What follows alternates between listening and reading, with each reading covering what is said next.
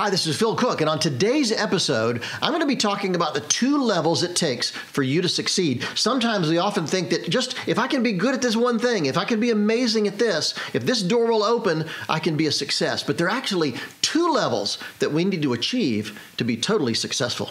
Stay tuned.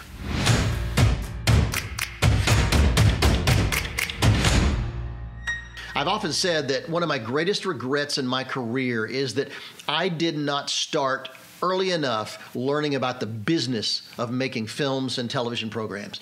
We forget sometimes that it's called the movie business. On my podcast, I recently interviewed Howard Kazanjian, and I would encourage you to go get that episode and listen to it. Howard is a legend, produced Star Wars movies, Raiders of the Lost Ark, worked with people like Hitchcock, Sam Peckinpah, just an incredible guy, and a brilliant producer.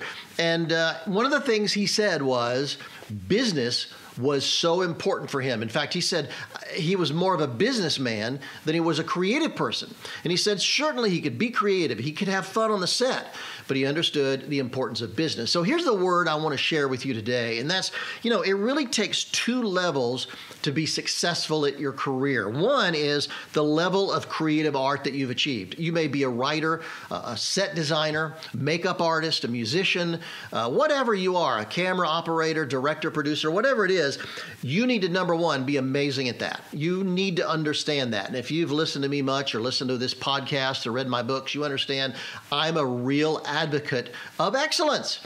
I've often said Jesus didn't make Christian furniture, he made good furniture.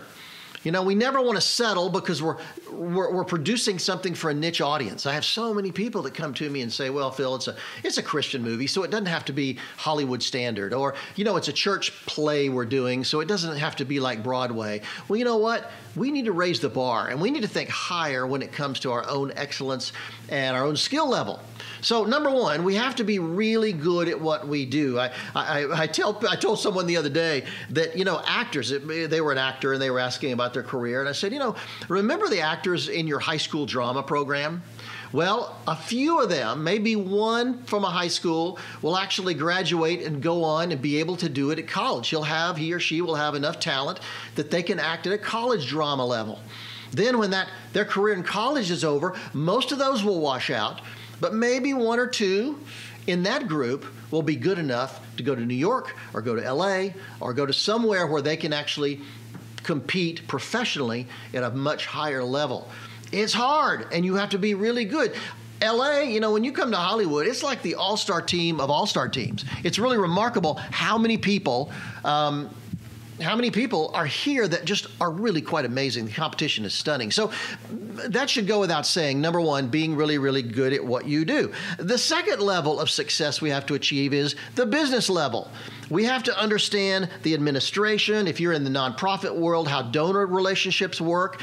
Because if you can't get the money to do your project, if you can't network with people who can make it happen, you're never going to achieve anyone. It's interesting. An artist can't just paint. He's got to figure out how to sell his or her work. If you just want to sit on the back porch and do watercolors, that's great. But if you want to sell your work, you've got to know how that world works. A musician can certainly be the best musician in the world, but if they don't know how to actually make a living from it. I know our daughter Bailey is a musician. She lives in Brooklyn. She's remarkable. And she's always talking to me about the industry and Spotify and how that's impacted her ability to sell albums and CDs and the good, the bad, the ugly, when she does shows, how she can make, a profit from that. We're always talking about the business aspect of it. And it's so important. I know for her as a musician, it's not just about being a great musician. It's about figuring out the business aspect of doing it is just as well. The Salvation Army, my wife Kathleen and I are on different boards of the Salvation Army. She's on their national board, and I'm on the Western Regional Board here in California. And we've talked so often about these are powerful, anointed, brilliant ministry leaders out there. But they also have to understand the art of raising money. They have to understand corporate relationships. They have to build government relationships. There's so many things they have to do from an operational, administrative level to make the incredible work they do go. So I wrote down a list of things that just reminded me of this the other day that, Michelangelo, the great artist, Michelangelo never stopped worrying about funding. He argued with the Pope constantly about money while painting the Sistine Chapel. Historians now consider that one of the most creative works of all time, and yet he was constantly dogged by finances to make his projects happen. Vincent van Gogh never found proper funding, and partly as a result committed suicide. Certainly he had other issues, and his brother was his primary financial supporter. His brother was an art dealer who would try to sell Van Gogh's work and would send him money. But Van Gogh struggled and was never recognized for his genius until after his death. He never really found a way to bridge from his art to his audience, and that resulted in a miserable life, even though he was one of the most talented artists of all time. Orson Welles directed the classic movie Citizen Kane, considered by many people, including me, to possibly be the greatest movie of all time. But he never really went far beyond that success. He left a trail of half-finished, poorly edited projects because he could never deal with the creative business of making a movie. And trust me, that business is just as creative as writing, producing, directing. The business part, for some of us, it's a nightmare. You know, I get the shakes when I'm reading a spreadsheet. Excel just makes me nervous. But the truth is, that kind of business really matters. So the bottom line to all this lesson is having all the talent in the world will matter very little if you don't understand that second level of success, which is essentially how to do the business, how to do the administration, how to make that part of it happen. How to find an audience is absolutely critical. So from now on, think 2 levels in your art, in your business, whether you're in the movie business or real estate or whatever it is you do. It's not just about talent.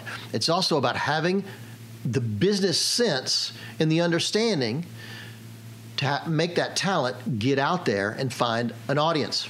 That's the lesson for today, and it's very, very important. So I would encourage you, stick with us, share this with people. If you know somebody struggling, a young filmmaker who's struggling, or an old filmmaker who's struggling, or somebody who's struggling in any business, and they need to hear this lesson, get in this podcast, send it to them. And if you don't have my book yet, Ideas on a Deadline, I'd encourage you to do it.